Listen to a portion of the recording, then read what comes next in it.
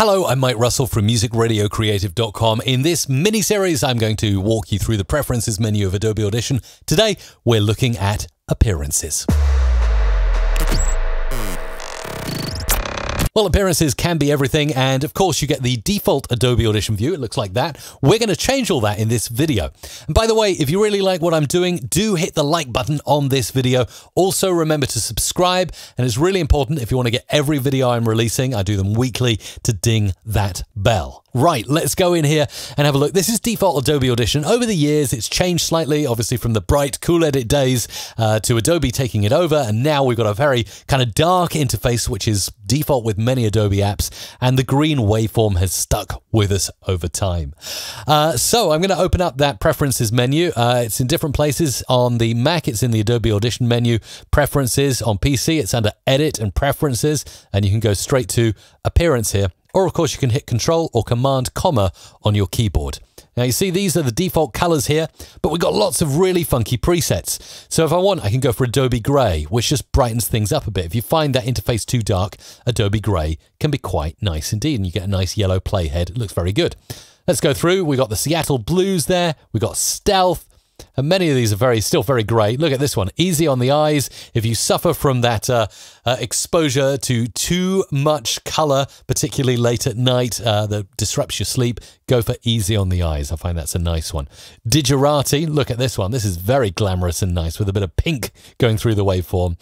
You got vitamin C as well if you're lacking on your fruit. That actually looks quite nice.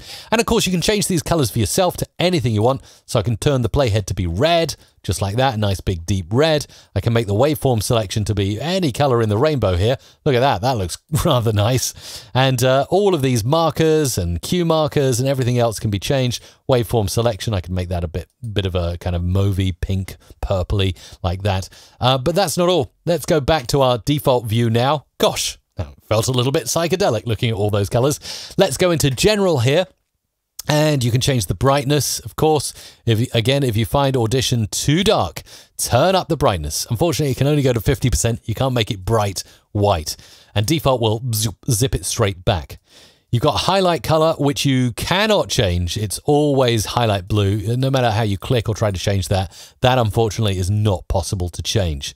You've got interactive controls that, again, you can make lighter or darker or default like that. So your interactive controls that you're working with when you're working with audio and stuff. So if I go into amplitude and compression, amplify like that, it makes those boxes a little bit brighter. Back into appearance, and I'm going to set that back to default. Focus indicators as well. You can move up and down in brightness to change the focus indicators on here. So whenever you're zooming in or out, it will make things a lot brighter for you down here in the tracks and things like that. But generally, with all of this, I do find that it's good to leave everything on default because it kind of works. But if you feel like you want something a little brighter and a little more exciting, just remember that this is all here and all available to you, and you can even customize it to your own needs. Appearances are apparently everything when it comes to editing audio. I've even done a previous video that you might want to go and check out on how to use the appearance part of the preferences menu to make Adobe Audition look like Audacity. That's where you started live editing. You can kind of bring that back into Audition using the appearance menu. Anyway, let me know how you're going to be using this in the comments down below. Are you going to change the appearance, or are you happy with the default appearance of Adobe Audition?